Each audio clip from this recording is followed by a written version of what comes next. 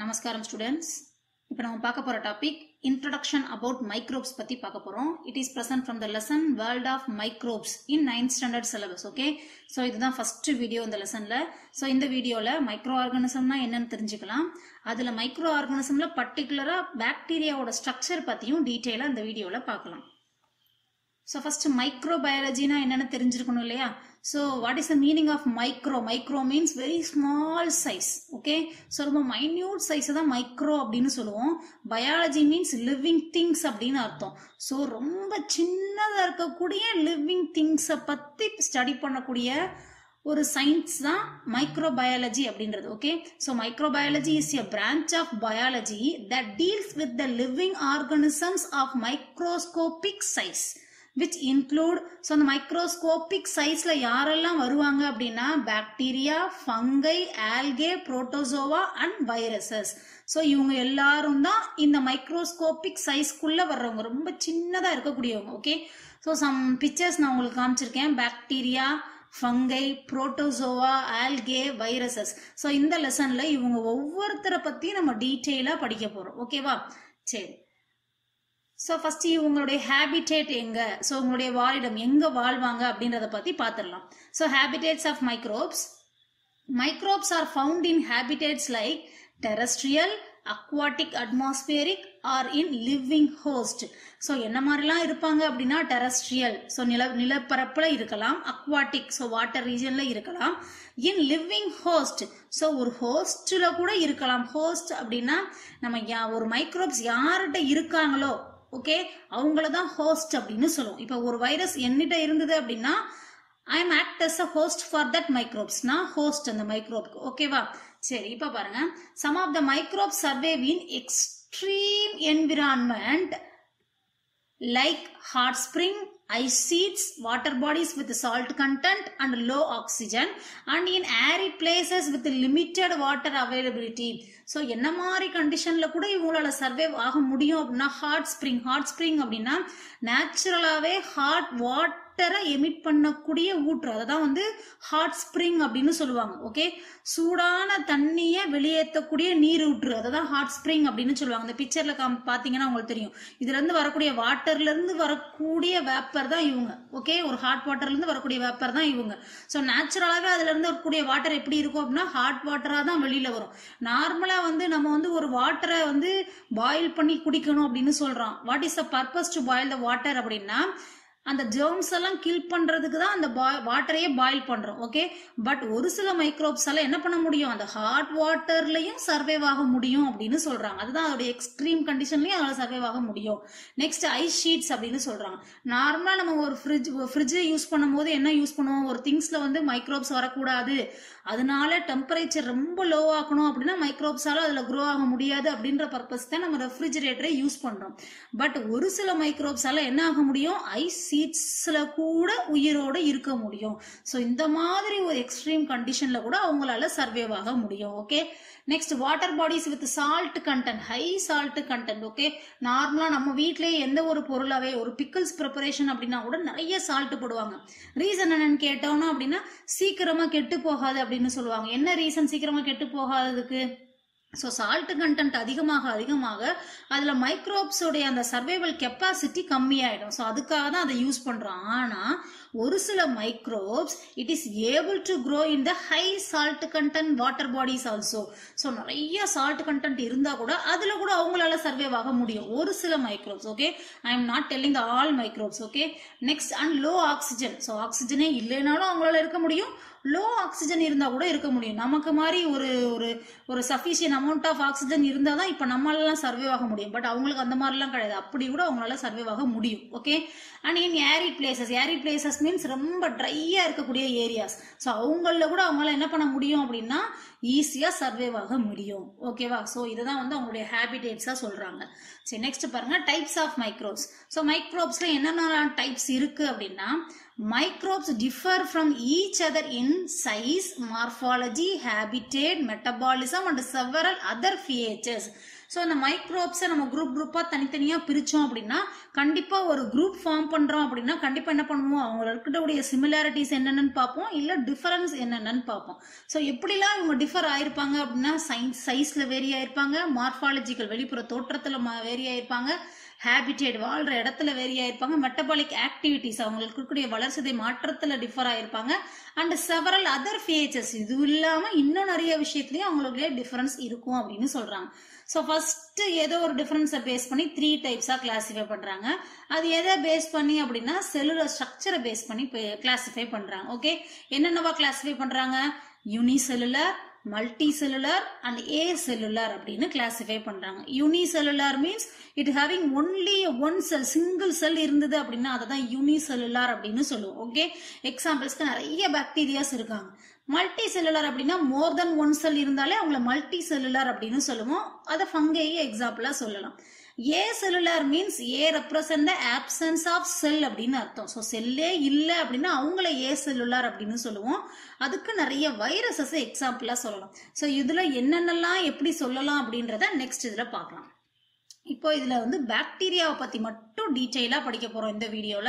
So அதுக்கு அடுத்து வரக்கூடிய வீடியோ எல்லாமே எல்லா மைக்ரோப்ஸை பத்தியும் டீட்டெயிலா படிக்கலாம். ஓகேவா? So bacteria R microscopic. So ரொம்ப நுண்ணுயிரி, அதனால மைக்ரோஸ்கோப்ல தான் பார்க்க முடியும், அதனால மைக்ரோஸ்கோபிக் அப்படின்னு கொடுத்துருக்கோம். Single celled prokaryotic organisms. Single cell, அதனாலதான் யூனிசெல்லுலருக்கு எக்ஸாம்பிளா பார்த்தோம் இந்த பாக்டீரியாவா. So single cell prokaryotic organisms. First இதை கண்டிப்பா நீங்க தெரிஞ்சிருக்கணும். ப்ரோகேரியாட்டிக்னா என்ன, யூகேரியாட்டிக்னா என்ன அப்படின்றத தெளிவா தெரிஞ்சிருக்கணும்.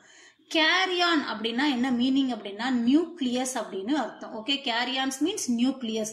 ப்ரோகேரியாட்டிக் அப்படின்னா ப்ரோ அப்படின்னா பிஃபோராவே, ஓகே, ப்ரீவியஸாவே அப்படின்னு மீனிங். ஓகே, ஸோ இதை சொல்லும் போது உங்களுக்கு புரியும். யூ மீன்ஸ் ட்ரூ அப்படின்னு அர்த்தம். ஓகே, ஸோ யூகேரியாட்ஸ் அப்படின்னா அவங்கள்ட்ட என்ன இருக்கும் அப்படின்னா ட்ரூ நியூக்ளியஸ் இருக்கும். அதுல என்ன nucleus, true nucleus, falls nucleus அப்படின்னா ட்ரூ நியூக்ளியஸ் அப்படின்னா நியூக்ளியஸ்க்குன்னு ஒரு ஸ்ட்ரக்சர் இருக்கு பாத்தீங்களா. நியூக்ளியஸ் சுத்தி என்ன இருக்கும், நியூக்ளியர் மெம்பரைன் இருக்கும், அதுக்கப்புறம் என்ன இருக்கும், நியூக்ளியோலஸ் இருக்கும். ஓகே, ஸோ நியூக்ளியஸ் இருக்கும் உள்ள. ஸோ இங்க இருக்கக்கூடிய அந்த டாட்ஸ் எல்லாமே சின்ன சின்ன நியூக்ளியஸ் மெட்டீரியல்ஸ் இருக்கும். ஸோ இதெல்லாம் இருந்தாதான் அதை வந்து ஒரு ட்ரூ நியூக்ளியஸ் அப்படின்னு சொல்லுவோம்.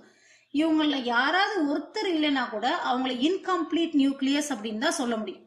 ஸோ அப்படி இருக்கக்கூடியவங்க தான் அந்த ப்ரோகேரியாட்டிக்ஸ் அப்படின்றவங்க. ஓகே, நியூக்ளியஸா ஃபார்ம் ஆகுறதுக்கு முன்னாடியே அவங்க ஒரு உயிரியா வெளியே வந்துட்டாங்க. ஸோ அவங்க என்னன்னு சொல்லுவாங்க, ப்ரோகேரியாட்ஸ் அப்படின்னு சொல்லுவாங்க. நியூக்ளியஸ் இருக்கும், பட் எப்படி இருக்காது, அவங்கள்ட்ட கம்ப்ளீட்டா இருக்காது. ஸோ அதனாலதான் ப்ரீவியஸா டெவலப் ஆயிட்டாங்க. நியூக்ளியஸ் டெவலப் ஆக முன்னாடியே அவங்க ப்ரீவியஸா டெவலப் ஆயிட்டாங்க. ஸோ அதனால ப்ரோகேரியாட்ஸ் அப்படின்னு சொல்லுவோம். யூகேரியாட்ஸ் அப்படின்னா யூ மீன்ஸ் ட்ரூ. இவங்ககிட்ட என்ன இருக்கும் அப்படின்னா ட்ரூ நியூக்ளியஸ் ஸ்ட்ரக்சர் அப்படியே இருக்கும். ஒரு நியூக்ளியஸ் தான் என்னெல்லாம் உள்ள இருக்கணுமோ எல்லாமே இருக்கும். அவங்கள தான் யூகேரியாட்ஸ் அப்படின்னு சொல்லுவோம். ஓகேவா? சரி, so prokaryotic organisms without nucleus. So அதனாலதான் இங்க without nucleus and other sell organelles கூட அதுல ஆப்சென்ட் ஆயிருக்கும் அப்படின்னு சொல்றாங்க. ஸோ இதோடைய சைஸ் பத்தி பார்ப்போம். ஸோ நார்மலா பாக்டீரியாவோட சைஸ் பார்த்தோம் அப்படின்னா 1 to 10 metre in length and 0.2 to 1 metre in with. So length வந்து 1ல இருந்து 10 மீட்டர் வரைக்கும், அதோட வித் எப்படி இருக்கும்னா 0.2 to 1 மீட்டர் வரைக்கும் இருக்கும் அப்படின்னு சொல்றாங்க. மொட்டிலிட்டி அப்படின்னா மூவ்மெண்ட் அப்படின்னு அர்த்தம். ஓகே, ஸோ ஒரு இடத்துல இருந்து இன்னொரு இடத்துக்கு மூவ் ஆகக்கூடியது. ஸோ ஒரு சில பாக்டீரியாவால என்ன ஆக முடியும் அப்படின்னா மூவ் ஆக முடியும், ஒரு சில பாக்டீரியாஸால மூவ் ஆக முடியாது. யாரெல்லாம் மூவ் ஆவாங்களோ அவங்கள மொட்டைல் அப்படின்னு சொல்லுவோம்.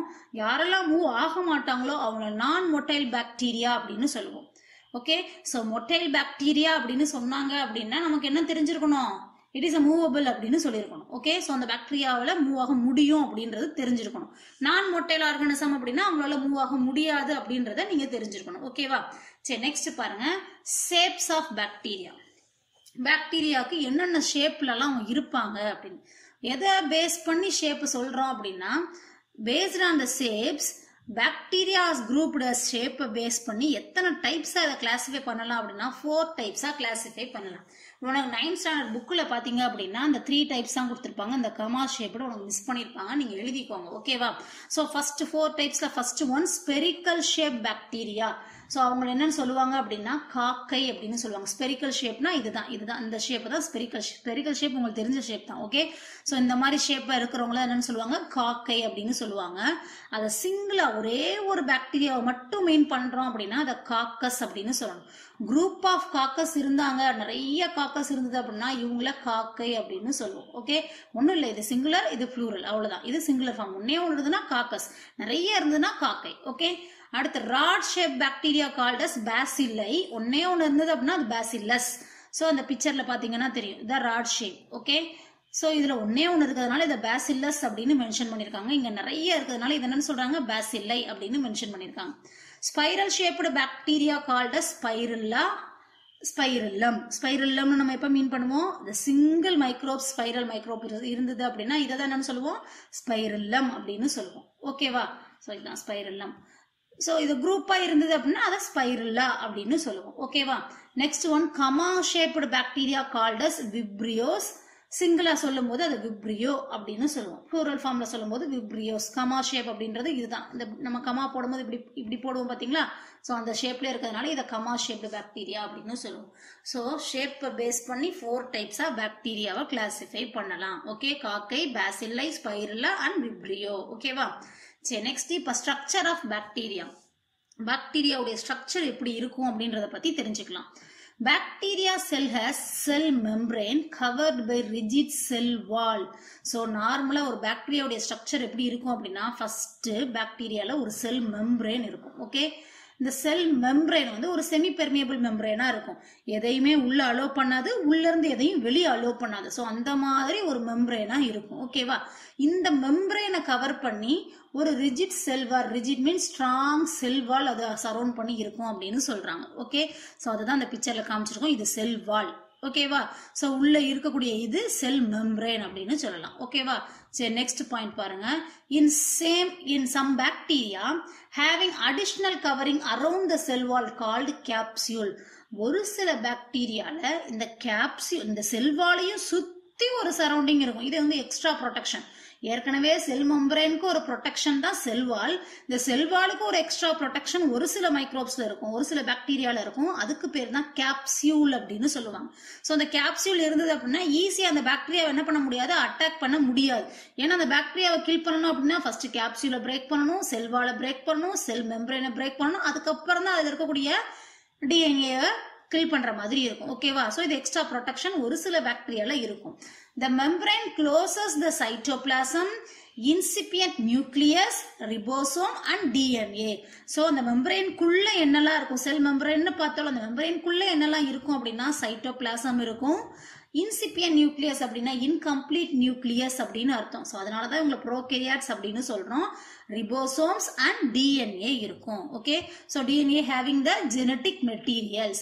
The lack of membrane bound organelles. So இவங்க கிட்ட என்ன இருக்காது, ஆர்கனல்ஸ் இருக்காது. மைட்டோகாண்ட்ரியாவோ இல்ல ரிபோசோம்ஸோ அந்த மாதிரி, மைட்டோகாண்ட்ரியா, RNA, சோ அந்த மாதிரி செல் ஆர்கனல்ஸ் படிச்சிருக்கோம்ல, கோல்கி apparatus, சோ அந்த மாதிரி இருக்கக்கூடிய ஆர்கனல்ஸ் இவங்க கிட்ட இருக்காது. In addition to this, a small extra chromosomal circular DNA called plasmid found in the cytoplasm. So அது மாதிரி ஆர்கனல்ஸ் இல்லாதது மாதிரி அடிஷனலா இவங்க கிட்ட எக்ஸ்ட்ரா என்ன இருக்கும் அப்படின்னா பிளாஸ்மிட் அப்படின்ற ஒரு ஸ்ட்ரக்சர் இருக்கும். பிளாஸ்மிட் அப்படின்னா என்ன அப்படின்னா it is a nothing, it is a extra chromosomal circular DNA. இது DNA. ஓகே, சோ இப்படி இருக்கக்கூடிய ஸ்ட்ரக்சர் DNA. இந்த DNAவே ஒரு சர்க்குலர் ஷேப்ல இருந்தது, இது வந்து எக்ஸ்ட்ரா குரோமோசோமல் DNA அப்படின்னு சொல்லுவாங்க. சோ DNA ஜெனடிக் மெட்டீரியல் இருக்கிறத தவிர்த்து எக்ஸ்ட்ரா இருக்கக்கூடிய DNA இந்த மாதிரி ஒரு சர்க்குலர் ஃபார்ம்ல இருக்கும். இததான் பிளாஸ்மிட் அப்படின்னு சொல்றோம். ஓகேவா, so next flagella are found on the cell surface for motility. So இதுக்கு முன்னாடி இதுல பார்த்தோம் ஸ்லைட்ல மொட்டைல் ஆர் நான் மொட்டைல் அப்படின்னு பார்த்தோம். மூவ் ஆகலாம் இல்ல மூவ் ஆகாதவங்களும் இருப்பாங்க. அவங்க மூவ் ஆகணும் அப்படின்னா அவங்களுக்கு கண்டிப்பா என்ன இருக்கணும் அப்படின்னா அந்த ஸ்பெஷல் ஸ்ட்ரக்சர் flagella கண்டிப்பா இருக்கணும். ஓகே, சோ அந்த flagellaல இருக்கக்கூடிய ஸ்பெஷல் புரோட்டீன்ஸ் என்ன அப்படின்னா flagellin அப்படின்ற புரோட்டீனை சொல்லுவாங்க. சோ அந்த flagella இருந்தாங்க அப்படின்னா இவங்களால மூவ் ஆக முடியும். flagella இல்லாத பாக்டீரியாவால மூவ் ஆக முடியாது. ஓகே, நமக்கு எப்படி லெக் இருக்கோ அது மாதிரிதான் அவங்களுக்கு flagella. ஓகேவா, சரி நெக்ஸ்ட் பாருங்க, arrangement of flagella. So flagella அரேஞ்ச்மெண்ட்டை வச்சும் இதை 4 டைப்ஸா கிளாசிஃபை பண்ணலாம். ஸோ என்னென்ன அப்படின்னா மோனோட்ரைக்கஸ், ஆம்பிட்ரைக்கஸ், லோபோட்ரைக்கஸ் அண்ட் பெரிட்ரைக்கஸ் அப்படின்னு சொல்றாங்க. மோனோ அப்படின்னா மோனோனாலே சிங்கிள் அப்படின்னு அர்த்தம். So single flagellum usually at one pole. So ஒரு பாக்டீரியாவோட ஏதோ ஒரு போல்ல இந்த எண்டோ அல்லது இந்த எண்டோ ஏதோ ஒரு எண்டுல ஒரே ஒரு சிங்கிள் ஃபிளாஜெல்லம் இருந்தது அப்படின்னா அதை மோனோட்ரைக்கஸ் அப்படின்னு சொல்லுவோம். ஓகேவா? Next one ஆம்பிட்ரைக்கஸ், a single flagellum at both ends of the organism. So அதே மாதிரி சிங்கிள் ஃபிளாஜெல்லம் தான், ஆனா ரெண்டு எண்ட்லயும் இருக்கும். இங்க ஒரே ஒரு போல்ல இருந்தது, இங்க ரெண்டு போல்லையும் இருந்தது அப்படின்னா அதை ஆம்பிட்ரைக்கஸ் அப்படின்னு சொல்லுவோம். Next one லோபோட்ரைக்கஸ், 2 or more flagella at one or both poles. Okay, so இங்க எப்படி இருக்கும் அப்படின்னா ஒரு கொத்தா ஒரு கிளஸ்டர் ஆஃப் ஃபிளாஜெல்லா இருக்கும், அது ஒரே போல்ல இருக்கும். இல்ல சில சமயத்துல எப்படி இருக்கும் அப்படின்னா ரெண்டு போல்ஸ்லயுமே எப்படி இருக்கும் அப்படின்னா இந்த கிளஸ்டர் ஆஃப் ஃபிளாஜெல்லா இருக்கலாம். ஓகே, ஒரு கொத்தா இருக்கக்கூடிய ஃபிளாஜெல்லா இப்படி இருந்தது அப்படின்னா அது லோபோட்ரைக்கஸ் அப்படின்னு சொல்லுவோம். The last one is பெரிட்ரைக்கஸ், flagella over the entire surface. So ஒரு பாக்டீரியா இருந்தது அப்படின்னா அந்த பாக்டீரியாவை சுத்தி எல்லா பக்கமுமே flagella இப்படி இருந்தது அப்படின்னா இதுதான் பெரிட்ரைக்கஸ் அப்படின்னு சொல்லுவாங்க. இந்த பிக்சர்ல காமிச்சிருக்க மாதிரி. ஓகே, ஸோ இந்த வீடியோல மைக்ரோப்ஸ்னா என்னன்னு பார்த்தோம். ஸோ அந்த மைக்ரோப்ல பர்டிகுலரா பாக்டீரியாவுடைய ஸ்ட்ரக்சர் எப்படி இருக்கும், அது எத்தனை டைப்ஸா கிளாசிஃபை பண்ணியிருக்காங்க அப்படின்றத பத்தியும் டீட்டெயிலா பார்த்துட்டோம். ஸோ நெக்ஸ்ட் வீடியோல வைரஸை பத்தி டீட்டெயிலா ஸ்டடி பண்ணலாம். Okay, thank you.